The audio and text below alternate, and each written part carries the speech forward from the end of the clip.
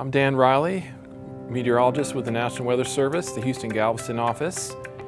We're looking at an active hurricane season this year. Forecast is for 13 to 20 named storms, including hurricanes and tropical storms, and the average is 14. We don't know whether Texas will get hit, but we have to prepare every year that it will, and because it only takes one. Last year was a very active season, 30 named storms, and Hurricane Laura was a very close call. Hurricane Laura came in as a Category 4.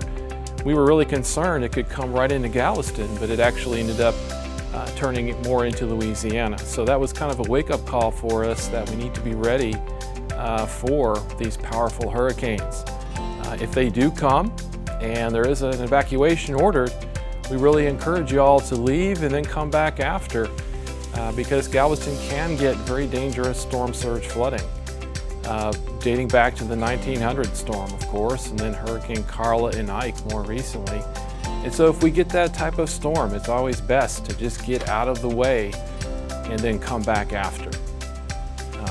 We really want people to listen to the forecast, stay tuned, listen to updates. We really encourage everyone to stay weather aware, plug into the weather information we're putting out. Our website, weather.gov/Houston. Also our social media, both Twitter, Facebook, and YouTube. You can search for NWS Houston.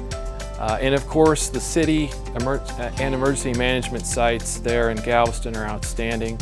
So stay weather aware, get plugged in and bookmark all those sites. You can also share the information on social media. If you see something we're putting out that's helpful, share it with your friends. That way we can get the word out to as many people as possible.